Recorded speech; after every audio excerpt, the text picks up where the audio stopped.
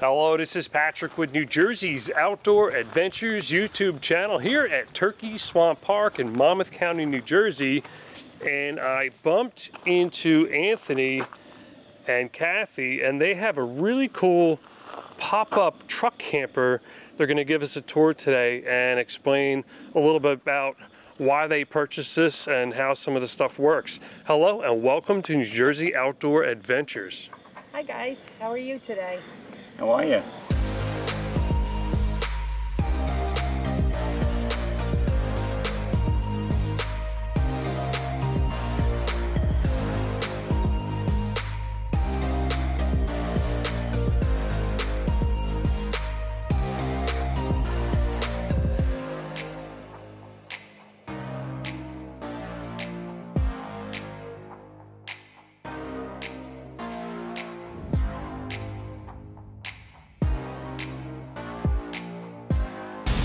We're excited to give this tour today.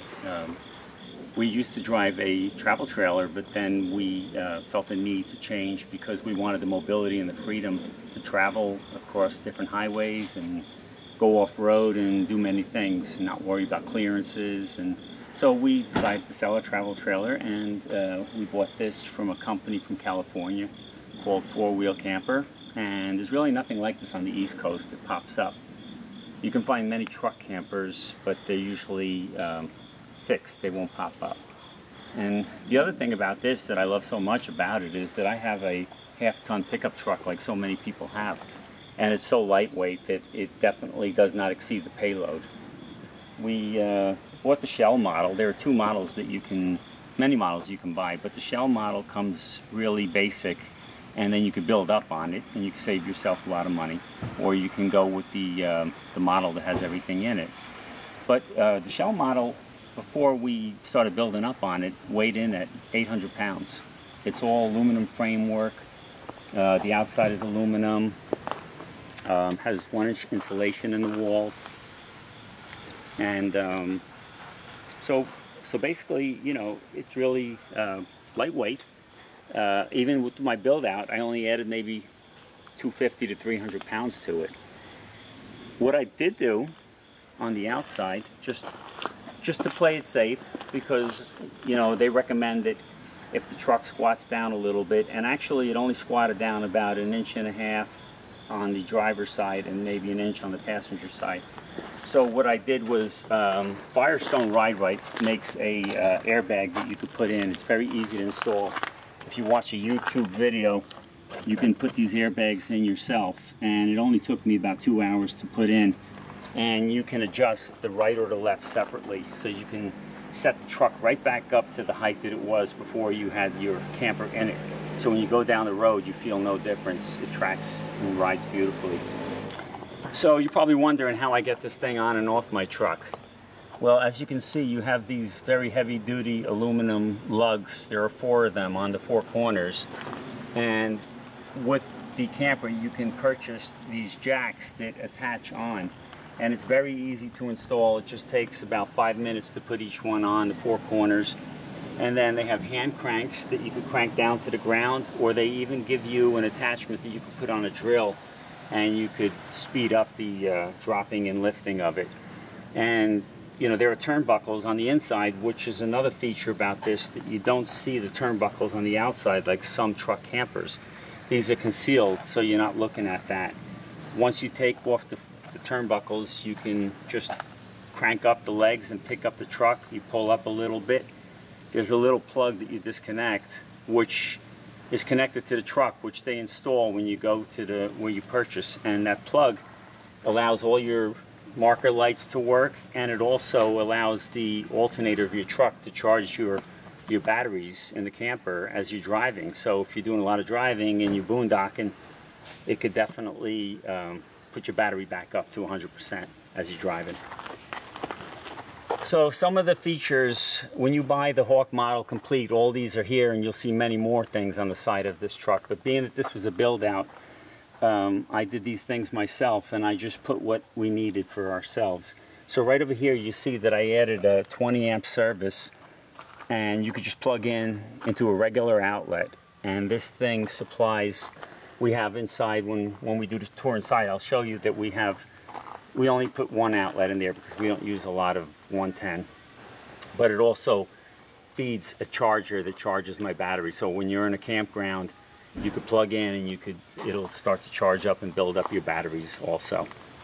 Over here is a connection for city water. So if you're at a campground, you could just hook up a hose to here and it'll just continue to bring water in. So when you're using the sink inside, actually, I'm sorry, the hookup is here. So when you use the water inside, it will just continue to go. You don't have to worry about it. But if you're boondocking, we have an electric pump.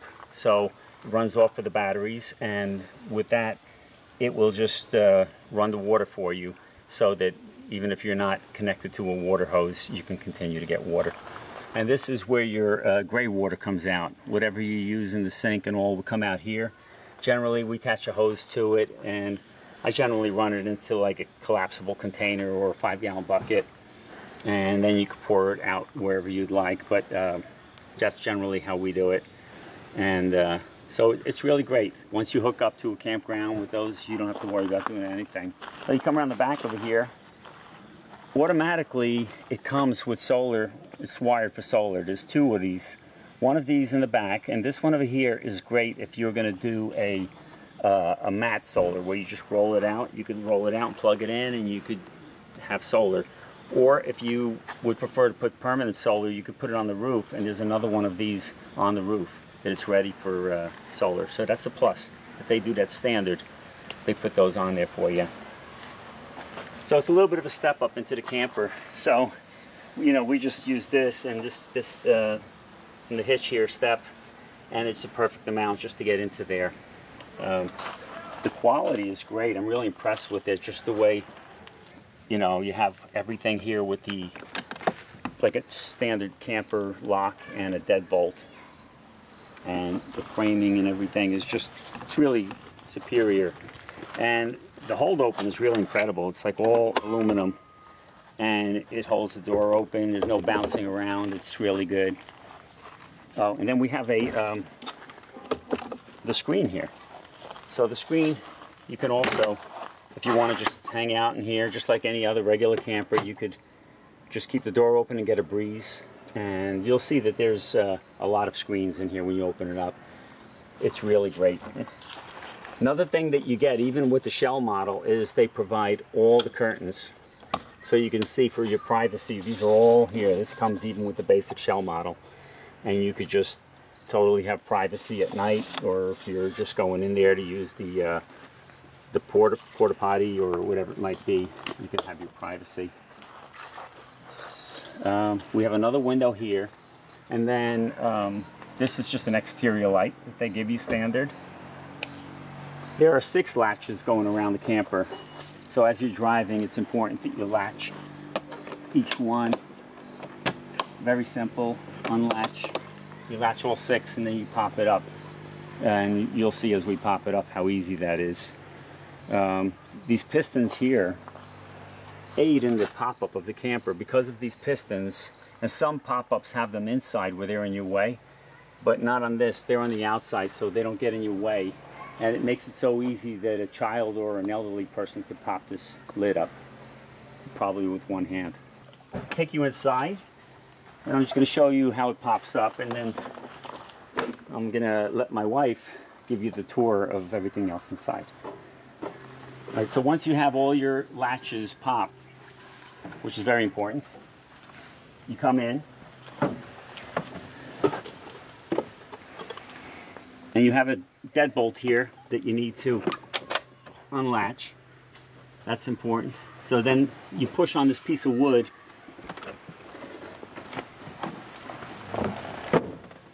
and that's how simple that is. Then you come to this end, and they installed a push board here, so you don't have to climb on top of the bed to push the other end. So you just open that snap, and you push up and push with the push board, and then latch it up, and you're done. So that's how simple it is to pop it up. They have these bungee cords, so when you collapse it down, it'll pull the fabric in, so you don't have to go around when you're leaving the campsite and make sure everything's tucked in. These bungee cords do the job. They're really great. So it's a great thought. But once you get in here, you can take them off.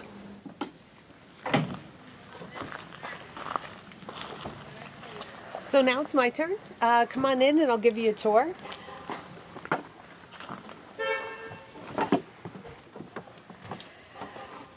So as Anthony said, this was a shell model before.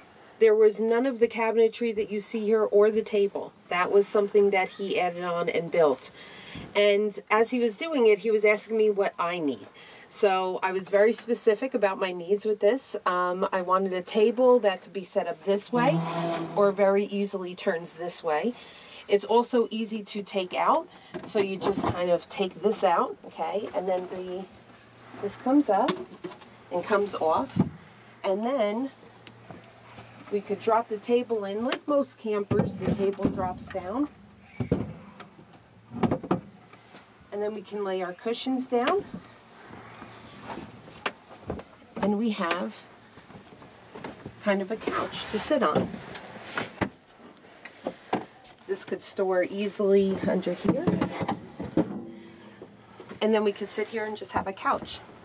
We have some storage here. This was part of the original build, so we put some things in here. My husband built this little extra cabinet. Keeps the snacks nice and close. Here you could see that the curtains, again, standard with all four-wheel campers. Window slides open. This is the emergency exit. Slides open and closed. What I like about this too is we have a lot of ability here. This is called a thermal pack. This is an addition, and this gives us the ability to camp in colder weather and maintain some of the comfort inside. This is the privacy. This is our window, and this is our screen. So we just tuck that in, and then we have windows. There are 4 of these, 2 over the bed, 1, 2, and then we also have this one over here over the sink area that can also come down. Provides a great ventilation. Also, an extra add-on are the fantastic fans. These are reversible, so you can exhaust or you can draw in, and we have 2 of them here. So we can open this up. Nice and quiet. We were down in Virginia in the middle of July, and temperatures were pretty high. Between these 2 things, we were more than comfortable without an air conditioner. This is our bed. It slides out. The cushions come in. And once both cushions are in, I pull the bedding over, and we have a queen size bed, east to west, side to side. You can also opt for a king size bed. There'll be additional cushions there, but all we needed was a queen size. Countertop is something my husband added on, and I wanted a sink so that we could have fresh water even if we're boondocking. It's connected to a pump, and the water drains out where the gray water would be. Also, I was very specific about storage. So we have lots of storage in here. This isn't even loaded up for a big camp. This is just what we leave in here. But it does, I have a lot of storage here. I have 2 bins. It helps keep everything nice and organized. On this side, we have access to the water tanks and the water pump. We put a tray in here just in case there was a little overspill. So just in other words, another little safety feature since, you know, everything is wood. I have a little extra storage down here. This is where I keep my pans. And on this side is all the electrical. But again, trying to just keep things nice and neat and organized. The batteries, two batteries in there. That's my husband's deal. I don't know what they're called. Huh? They give you one when you order the model, and you can opt to have them put the second one in, or you can put it in yourself later. We chose to put it in later. And then this is also additional storage here. This is where we usually just keep our clothes. When we're hooked to shore power, we have a 110 outlet, and these are our things. This is our battery. This tells us the amount of battery power we have. Also, right here, I asked my husband to build something like this. It's keep toiletries in there, anything handy. We'll throw stuff in there when we're traveling. This way it's not flying all over the counter. But as you can see with this, I have a lot of counter space. I did not want a stove installed inside the camper because I wanted the ability to cook outside. So all we did was purchase a Coleman stove. And we just stored in this extra storage space back here. With the propane tanks, we take it out. We can cook on top or not. Then right here is where we have our chest refrigerator.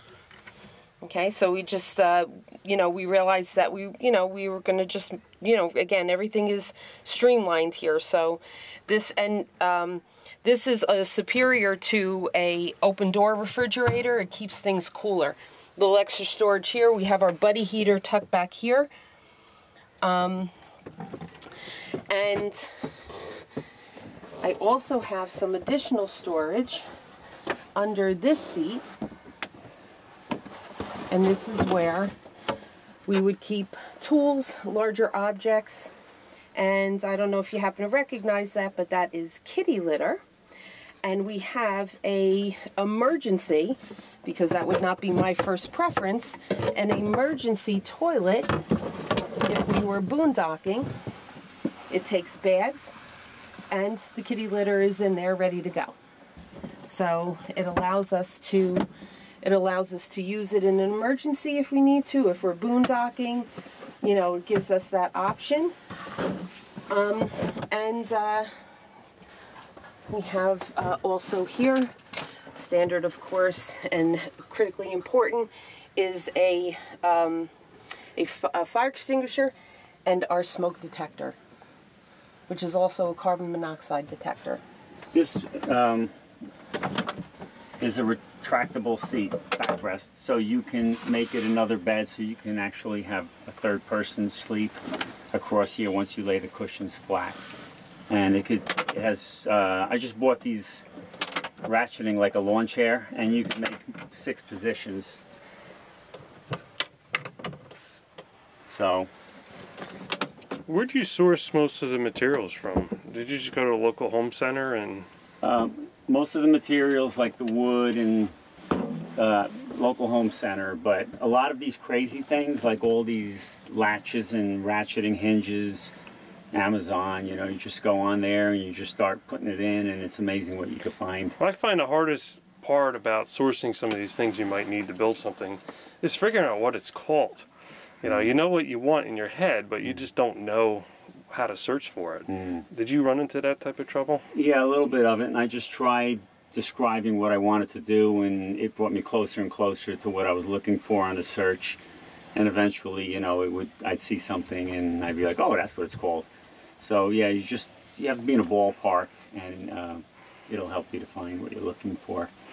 Do you have any advice for our viewers in regards to if they wanted to order one for themselves? You went through the process, and the company was located on the other side of the country. How did you make your decision on getting something like this versus some of the other ones on the market? Well, we were using a lot of reviews, listening to people who actually owned different. There are more than just one type of pop-up camper, and again, most of them are located on the West Coast. Overlanding seems to be a trend, so we started just watching YouTube channels and just listening to people. And then we started looking at the reviews, and then my husband has a very good knowledge of mechanics and carpentry, so, you know, he was applying that knowledge to, okay, I want a seamless roof, I know why. I know why I want aluminum as opposed to fiberglass. I know why I want, you know, certain things. So just a lot of looking at reviews. Make sure you don't make a hasty decision, because it's not really something that you could, you know, just be like, oh, I'll return it on Amazon. You know, it's something you should be careful with. Also, you know, one of the things that we were looking at too was the company's history. Four-wheel campers have a very good reputation, a very high rating, and we did find out that they do have, because, you know, we're in New Jersey, there is a dealer, Overland, Midline Overland in Pennsylvania. They also have a location in New Hampshire, and they just opened up another location in North Carolina. So they do have them. I guess the company is seeing that there's a need for it on the East Coast as well. So if you had any warranty issues, you could bring it to one of those places, because on the East Coast this is not very popular. But we wanted something, because I have a half-ton truck, and getting a truck camper that was solid was not an option. I would have needed to upgrade to either a 3/4 ton or a full-ton truck, 2-ton, 1-ton truck. So this was perfect for if you have a half-ton truck. The other thing too was for us it was a big issue with the height issue, and that was why we went to this company in California, because nothing available this way, even Lance Campers, is not going to reduce your height. We had a travel trailer that was almost 11 feet tall, and it limited us onto certain highways, but even the Lance Camper would do the same. And so we found that with this company we could do that. So we were very pleased with dealing with them, and if you have any problems, you can go to one of these local places and they'll service any issues. And they were super great too. Dealing with them couldn't have been nicer. So available if you had any questions or concerns, and that was important to us too. We want to be able to contact them if we needed to. Now I see the benefits of having a pop top type truck camper. A lot of people, there's lots of pros and cons about hard side, soft side. Some parks might not let you be there because of bears, because of the soft side. But the biggest benefit is if you live in a community that has association, a lot of them don't let you park it on your property, and some of them might not have availability at a storage facility. So would something like this fit in a garage? Yes, actually, we do live in an association, and there is a restriction about even what you could park in your driveway. So. Although we, when it's popped down and it's on our truck, we leave it on the truck sometimes for most of the summer, and we've never had an issue, because it really looks not much different than a cap on your truck, like maybe a heavy-duty cap. So they won't give you a problem. We've never had a problem in our community. But to drive the whole vehicle into the garage, you need to have maybe a little bit of a higher, because it's about a 7-foot height clearance when this is down. So I think your average garage door opening is about 7 feet. So to drive in with it, it may be a problem unless you have an 8-foot door.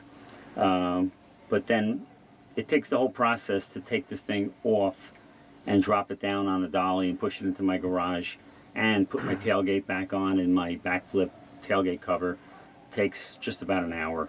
So it's really, we found it to be good for us. And because this doesn't have wheels and you don't tow it, there's no sales tax on it. If you buy it out of state, it's an accessory to your vehicle, so you do not pay sales tax if that state doesn't have sales tax. And there's no annual registration fee, and in some states they require RVs and travel trailers to get a yearly inspection, and you wouldn't have to get this inspected. So I could see the benefits of some. And there's the three of us are sitting in here. There's plenty of room. Yeah. If it was pouring rain outside, we'd still be comfortable. We wouldn't be miserable. That was a big thing for me. They do have many, and I think more readily available attachments that would be on the back of a pickup truck, but were strictly a tent when it opened up. It really was. So there were two things that I did. I really wanted. I wanted to be off the ground for various reasons. Little critters visiting you in the middle of the night, and I also didn't want rain to be a problem. And we were in this with a heavy rain, and it just lulled me to sleep. I didn't, not one drop in here, and it was great. It was great. And we do want to do some off-roading. We want to boondock. We're looking to go into state parks and go off the beaten path a little bit. So yeah, I wanted something hard. I didn't want a bear like visiting me either. But one of the other advantages financially, as Patrick was talking about, is first of all the tolls. When we pull a travel trailer, I know especially in New Jersey, they really hit you hard. It's like 4 times the normal toll when you're pulling a travel trailer. But with this, the toll is exactly as just a passenger vehicle. So you save a lot of money on tolls, and also on fuel economy. I was getting 12 miles per gallon with my travel trailer, and I'm getting 17 with this. Maybe just a little wind drag in the front. I'm still looking into maybe putting some kind of a spoiler to cut that down and try to bump up maybe to 18. But my truck normally gets about 20, so that's not really that bad. I like that they have the option that you could just buy the shell, essentially, and build it up yourself. Because there's a lot of people that do homemade type RVs, and there really is no financing available if they need the funds to come up with to do the build out, or a resale value. When you think about it, you build your own. When you go to sell it, there's no way for someone to look it up in a book or someone to get a loan on it. Being that this is a production model that you just finished the inside, it has a value that someone could look up and value it towards other ones that are on the market. Plus, someone could get a loan on it because it is an RV and it has an RVAA seal on it, and potentially insurance too. Now, because this is on your vehicle, I guess you just got a rider on your existing policy to make sure it's covered. Yeah, very much like a cap or like the backflip or something. So I know this is a 2019 and costs might have changed since then. What would someone expect to at least start out price for one as a shell with a couple accessories versus a complete build out? Okay, so the shell model in 2019 was just under $11,000. And then you could add on to there, if you like the shell and you just want to add the heater and the propane and the cooktop, you could do that. Or if you wanted to get the whole Hawk model that's already fitted out with pretty much everything you need, that one was closer to $19,000. Then you can add on from there too if you want to add solar panels to the roof, or there are a bunch of other things that you could start to add to it, so it can go up from there. So, but I would say that it's good. Like we went with the shell because I bought it for $11,000, and then for $2,000 I brought it to where it is now, and so I think we're ahead of the game in that sense. And it's 6.5 foot living space by 7 foot wide, possibly. Yeah, like 6.5 wide. And then you get the cab overhang, which adds another. There's a pretty generous amount of space for the money. It's if you think about a travel trailer in this size range to get this living accommodation, you're spending at least 20 grand to get something good quality, 30 to 40,000 to get something better quality. I see a lot of value in this. One of the things too that really struck us when we were looking into it was how it holds its value. There was a used Hawk model that we actually looked at.